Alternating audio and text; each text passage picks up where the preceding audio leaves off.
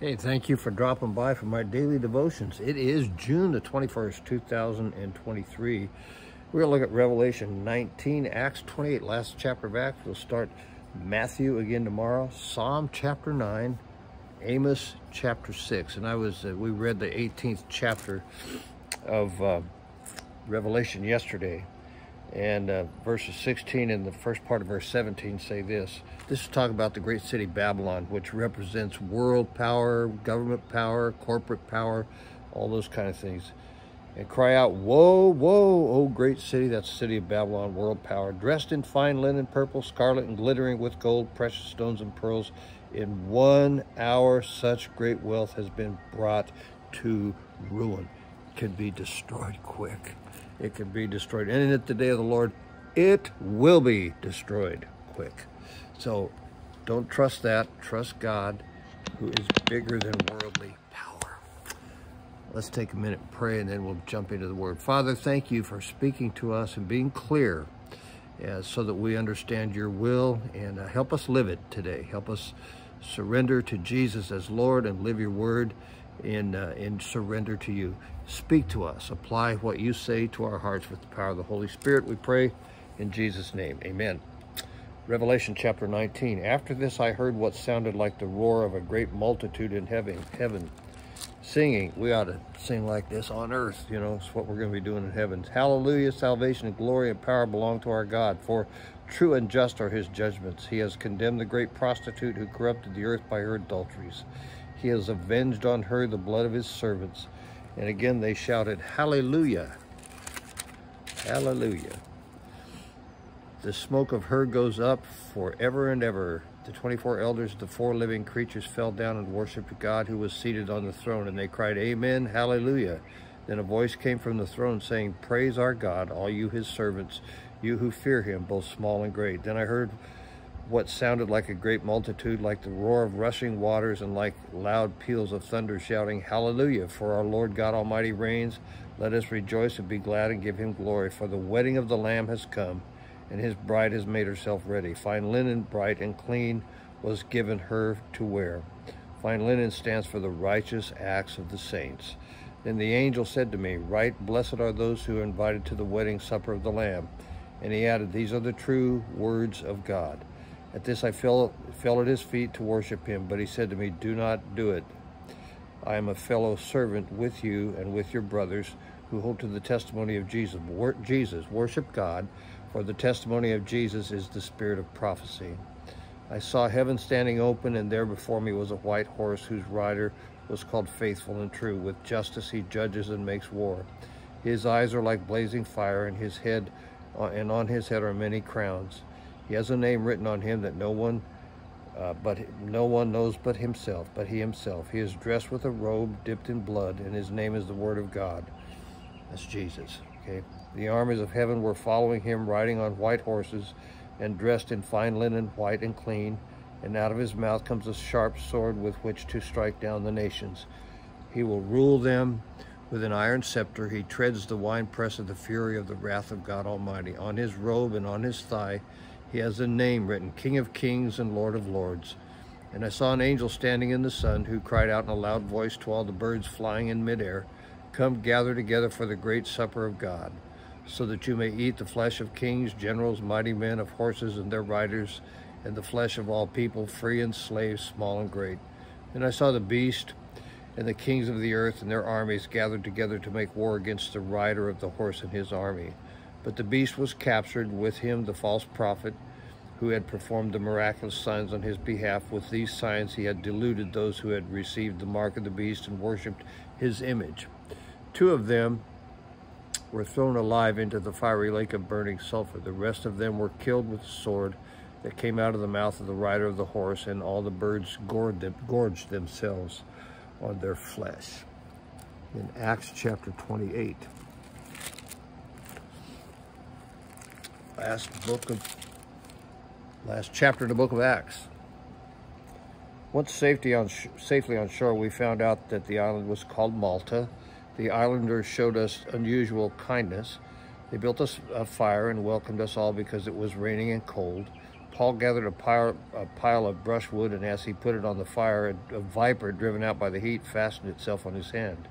When the islanders saw the snake hanging from his hand, they said to each other, "This man must be a murderer, for though he escaped the sea, justice has not allowed him to live." But Paul shook the snake off into the fire and suffered no ill effects. The people expected him to swell up or suddenly fall dead. But after waiting a long time, seeing nothing unusual happen to him, they changed their minds and said that he was a god.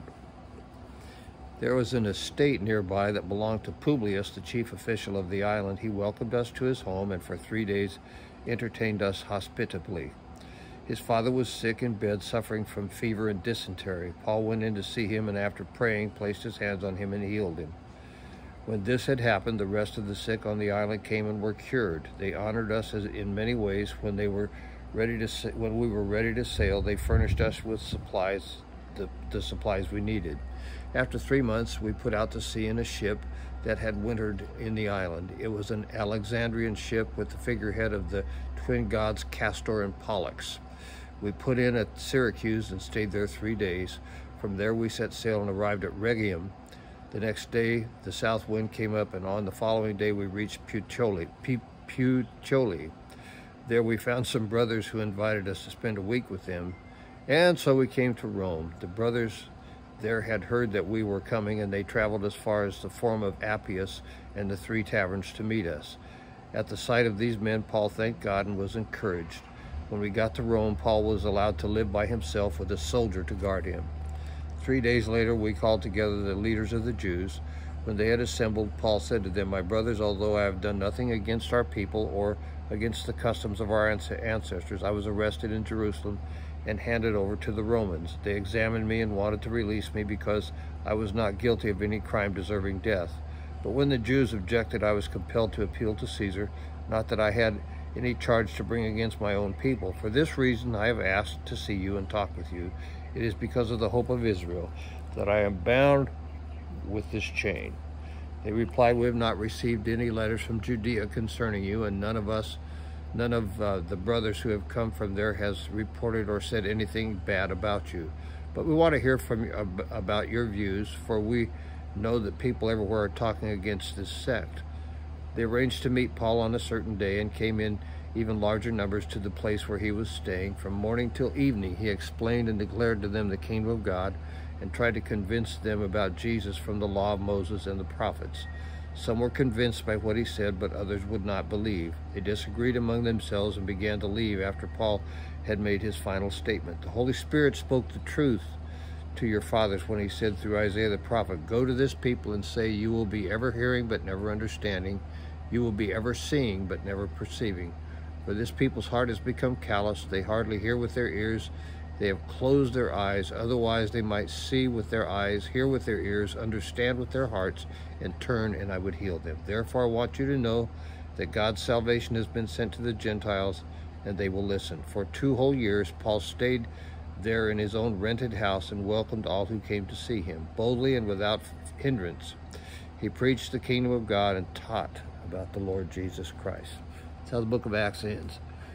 Started with the preaching of the gospel, ends with it. Psalm chapter 9. "I will praise you, O Lord, with all my heart. I will tell of your wonders. I will be glad and rejoice in you. I will sing praise to your name, O Most High. My enemies turn back. They stumble and perish before you. For you have upheld my right and my cause. You have sat on your throne judging righteously. You have rebuked the nations and destroyed the wicked. You've blotted out their name forever and ever. Endless ruin has overtaken the enemy. You have uprooted their cities. Even the memory of them has perished. The Lord reigns forever. He has established his throne for judgment. He will judge the world in righteousness. He will govern the peoples with justice. The Lord is a refuge for the oppressed, a stronghold in times of trouble. Those who know your name will trust in you. For you, O Lord, have never forsaken those who seek you. Sing praises to the Lord enthroned in Zion. Proclaim among the nations what he has done. For he who avenges blood remembers. He does not ignore the cry of the afflicted. O Lord, see how my enemies persecute me. Have mercy and lift me up from the gates of death. that I may declare your praises in the gates of the daughter of Zion, and there rejoice in your salvation. The nations have fallen into the pit they have dug. Their feet are caught in the net they have hidden. The Lord is known by his justice. The wicked are ensnared by the work of their hands. The wicked return to the grave, all the nations that forgot God. But the needy will not always be forgotten, nor the hope of the afflicted ever perish. Arise, O Lord, let not man triumph. Let the nations be judged in your presence. Strike them with terror, O Lord. Let the nations know that they are but men. And then, look over at Amos chapter 6. Woe to you who are complacent in Zion, and to you who feel secure on Mount Samaria. You notable men of the foremost nation to whom the people of Israel come. Go to Calneh and look at it. Go from there to great Hamath, and then go down to Gath in Philistia. Are they better off than your two kingdoms in their land? Is their land larger than yours? You put off the evil day and bring near a reign of terror.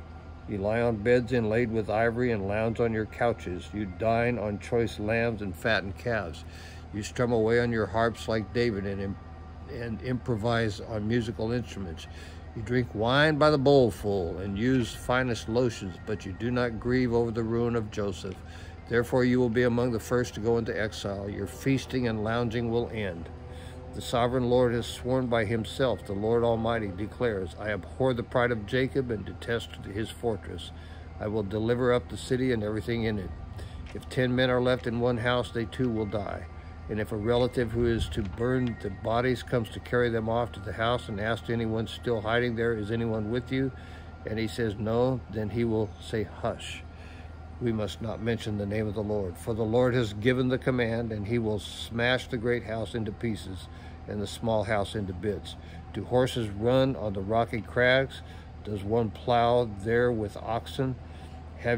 But you have turned justice into poison and the fruit of righteousness into bitterness. You who rejoice in the conquest of Lo-debar and say, did we not take Karnaim by our own strength? For the Lord God Almighty declares, I will stir up a nation against you, O house of Israel, that will oppress you all the way from Lebo Hamath to the valley of Arabah.